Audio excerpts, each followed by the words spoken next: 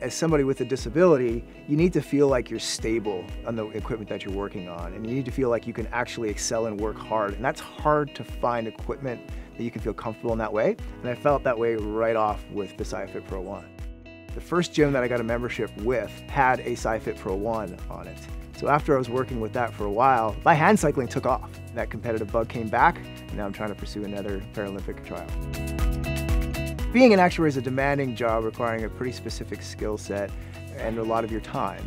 I travel a lot for work, and I have to seek out venues that might have something like a SCIFIT Pro 1 so that I can stay active while I'm there.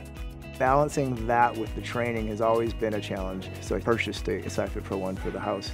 I could get up in the morning, get my exercise in, I can be upstairs to help my wife take care of the children.